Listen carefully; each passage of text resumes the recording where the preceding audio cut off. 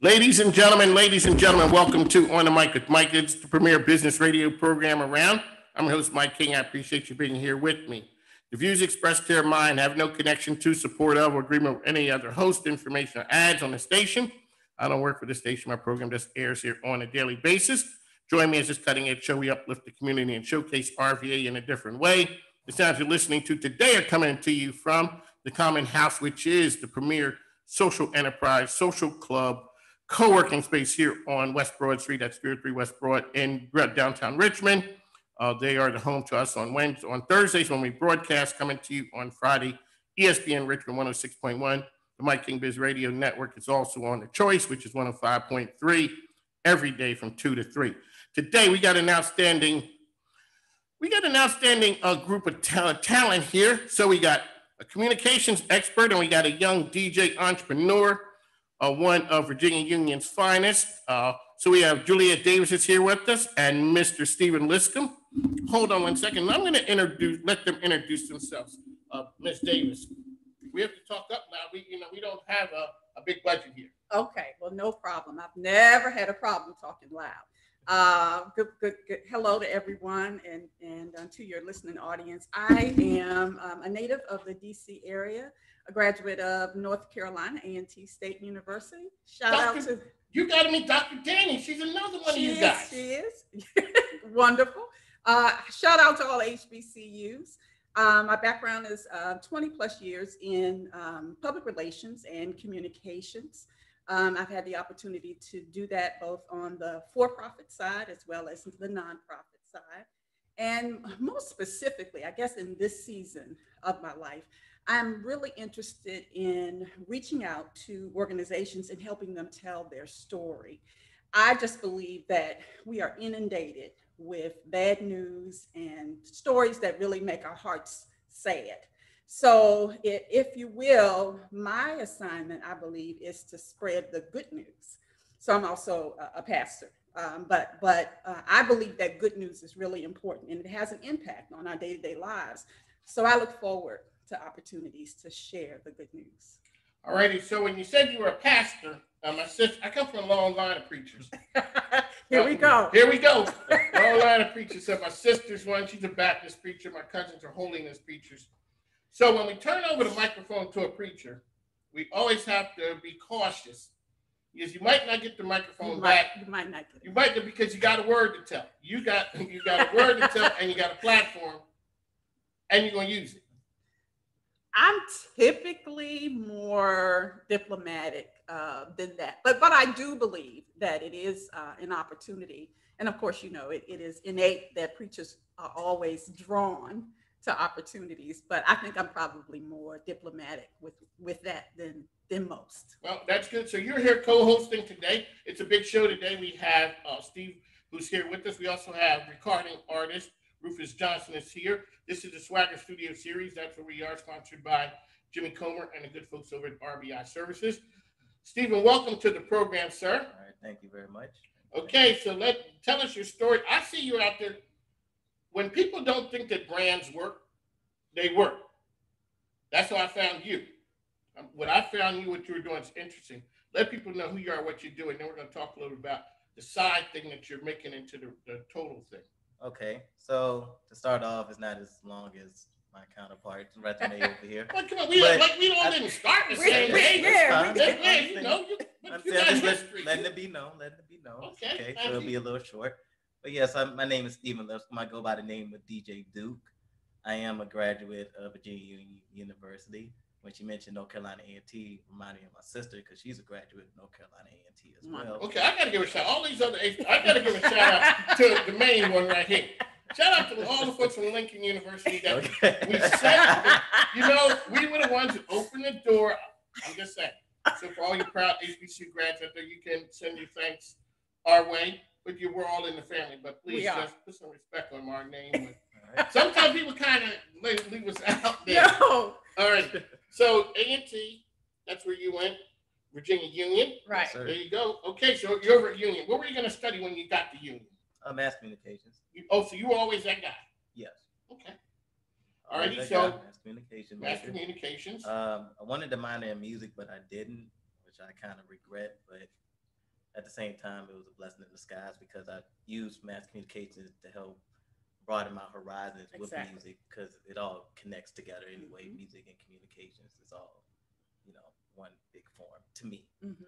What was the big thing about going into mass communications?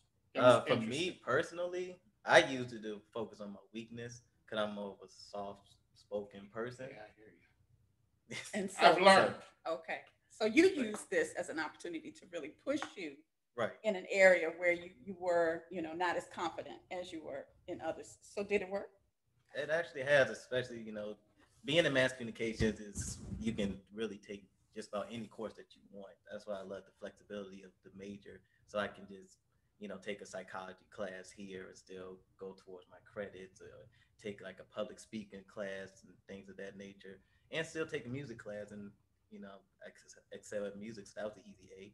But also just, to broaden my skills and also just to be able to really network and understand the networking game because in music you have to network as well. Absolutely. So I was trying to just bring both worlds together so I can try to be the most complete person that I could be because I want to reach out to everyone. Like I feel like my mother always told me since I was young, I always had the ability to like always get along with others regardless of race or gender, things of that nature. So I've always kept that in mind. And doing so, it's really for me, it's been a blessing in disguise. So mom knew what she was talking about. Yeah. There you go. Shout out to mom. shout out to mom. Mom knew. There is a value in being able to connect with people across the board. Yeah. There is a true value, whether it's in social, whether it's business. So that's something right there. So you finish up a union, you start looking out there. What is it that you want to do when you finish a union? Well, my main goal originally was to be in radio. I didn't, well, if I wanted to start off my journey, I went to Union twice. So I started off actually from 2005 because I graduated from Henrico High School in 2005. So I was there to 2007, and then I transferred to Winston-Salem State because they had a better radio program. But I didn't finish. I couldn't pay the bills. That was the main reason. So I had to, backtrack, finish paying off the loans there. Then I finished up in Union, which was, like I said, a blessing in disguise because then I was able to use the television part of Union and then, learn about behind the scenes and working with the cameras and audio and things of that nature. Because my dad, before he passed away, always told me just to always be useful to anybody. And, you got some great advice. Both of them dropping nuggets of knowledge. You got some great advice. You got some wisdom. Yeah, and I figure, why not? You can make any skill into anything that you want it to be. It just all depends on, not listening to the outside noise because people don't know what you're really trying to do, and that's okay. So I'm over here rambling now. No. You're telling your story. Yeah, so pretty much to get back to this, I've been DJing for 8 years. Full time, I've been DJing for the past 2 years, like no other job, straight up just DJing. So wait a second, and that's what we talk. So I always say this is a business show. You've made the thing that you wanted to do enough to pay the bills.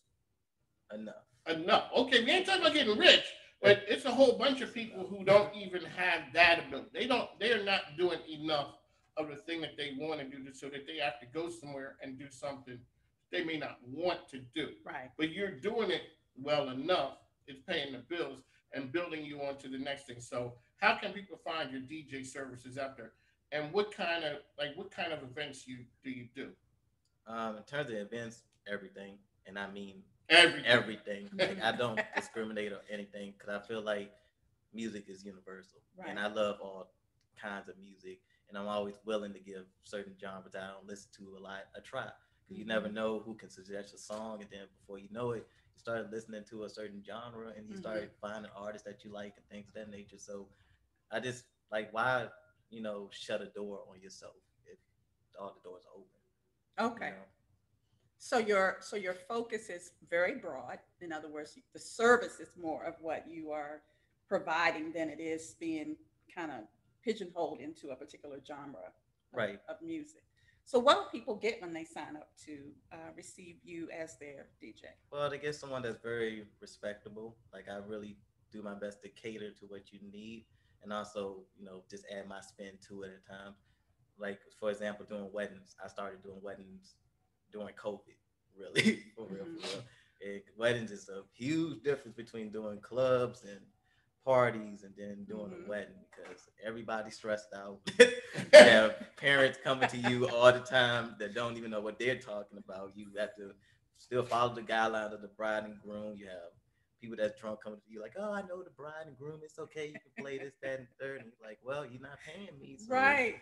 don't let me lose my spot. So it's a lot to handle mentally, and it takes a certain amount of patience. And just at the end of the day, just having fun with it. That's the main thing with me. I have fun with it. I do pay attention to certain playlists that people give me. And then I'll sprinkle in some new genres, especially like instrumental type music. Especially during cocktail hour, I'll introduce artists from places like Bandcamp.com, SoundCloud, certain producers, and a lot of people be interested. Like, I never heard of this person before. So that's what I love, for people to come up to me and be like, "Oh, I haven't heard this before." That's I feel like as a DJ, the main purpose of that is to introduce new life, because I feel like we get caught up in the same, 3 or 4 genres every single time. Hear the same 10 songs on the radio every single day. Right. And it's become repetitive nature, and this is all you know. But it's so much out here. It's a universal language, not just a genre. It's a language. We all speak at some point some type of music that we gravitate towards. We listen to a certain song to get us motivated for the day, to go to sleep at night. Everything is connected. So all right, on the mic with Mike, here with Steve, with us. Steven's here. Juliette is with us as well. So, Juliette, you are a PR expert. How would you recommend that a person who's going out there establish themselves and set their brand up so that they can get additional jobs, more jobs? What's the trick? Specifically to Stephen? Him or anything. When you see a person and their brand, what's one thing that stands out to you, saying you just shake your head like, shouldn't have did that? When I look at someone and their brand, I think about what is their why. And I see if I see that in how they're presenting themselves. And if I don't, then there's the disconnect. So it's important that when you are presenting yourself, that your every presentation can be traced back to your why. And that's what sets you apart. If you're passionate about, playing music that's going to help people have a great time, and that's what you're really into, then not only will you do that for that event, but you'll always be looking for music that will help people have a great time. So what is it that's the fire, the passion? Why are you doing this? And then try to make sure that that's traced back to your why, because as we know, it's your why that gets you up in the morning. That's true. It's your why that makes you keep doing it when nobody says you can even be successful, or when you absolutely are drained and don't feel like it. Your why gets you up and going. And so that's what I try to look for. It's stay true to your why. Okay, and how can people find you out there? Sure. You can find me on social media. I am out there under the name of Juliette Davis, or you can find me under true_journey on Instagram. Okay, we got to talk about true_journey. What's the meaning of that? Well, about 2006, I wrote my first book entitled Journey of an Overcomer. And the book just basically gives a recap of a phase or a stage in my life where I began to see what it really meant to be an overcomer, how to deal with adversity and continue to move forward. And so in that, I really found a connection that was like you, universal, that no matter who you are, you have endured some type of challenge. And the question becomes, how am I going to overcome this challenge? So that's what the true_journey is all about. So, Stephen, I tell people the one big thing for kids, especially black guys at a school, is never leave. Because when you leave, it's hard finding your way back. It's hard because you get into making money. And then the one thing is you need to stay there. You need to continue being broke. Because the second you start realizing how bad broke is, then you have to go back to it again. You're like, man, let's talk about your journey back. Okay. So first of all, not only do you leave, but you say you got to leave and pay back the loans and that stuff. Was key. Right. Because, okay, now you're back in your square. Now you got to go back again. Let's talk about the journey and what that meant. Oh my goodness. Now, you know when somebody start off with, oh my goodness, we getting ready to get it's the good part now. But this is the real though. I'm convinced because so many people just throw their hands up and quit. And then they run from, the student loan people who want their money. And I think that the courage and the fortitude, the drive that you exhibited to not only, make up your mind that you're going back, but like Mike said, get square with where you were and then move forward. I mean, I think that is highly commendable. Thank you. Thank you. So tell us about that. It was tough in the beginning because during that time, like I was still doing producing at the time. Like I've been dealing with instruments and everything since I was like 4th grade. Started out playing trumpet, then moved over to baritone in high school, then was producing from 16 all the way up till I was like 28, 29, and then transitioning from that to DJing. So it's like I'm as well put together as can be.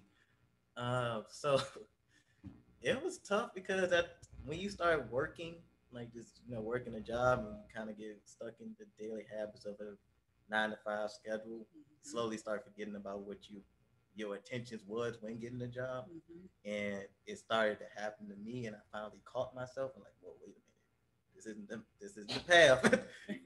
You go down the road comfortable. Right. Comfortable. That's huge. You don't want to get too comfortable with something that you don't want to do precisely, but understand that you need this foundation in order to get to what you truly want to do.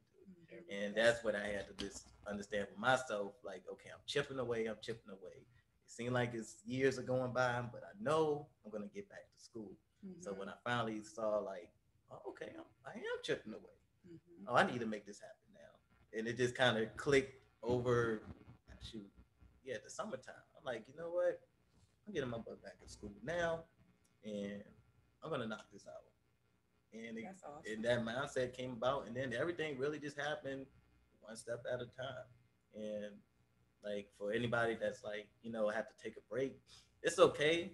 Again, it's just not worried about the outside noise and understand that like when I listen to people more, I feel like we always have a plan. We always talk about, okay, this is what I need to do, X, Y, Z, X, Y, Z. But then we just don't follow through with it. For whatever reason, we always lay down a foundation, but we don't keep the foundation and go about it. So I was like, okay, this is what I'm going to do, X, Y, and Z. And X, Y, and Z came about quickly, And I'm a big believer in faith, big believer in God. So I, pray about it. And I was able to get back in union. And then 2 years later, I was able to graduate. Here you go. Union finest. One of the things I always say about HBCUs, they care. Everybody on campus know who's going to class. Right. And everybody on campus care. I'm talking about the ladies in the cafeteria, the grounds people. Everybody knows, and it's a value in that. My nephew went to Penn State and had some problems. His mom passed away. The money wasn't right. They didn't care. They're like, yo, when your money get right, you can come on back and join the family. I remember sitting in the bursar's office up at Lincoln with my son, like, Lord, I got to tell this man a lie. I just got to figure out something. I'm finally like, yo, Mr. Jenkins, I ain't got it. I need a payment plan, and I need one with no down payment. Right. And so, that's the value of an HBCU. All right, so the DJ services. How can people find your DJ services out there? Okay, you can find me on Instagram. It's DJ UK.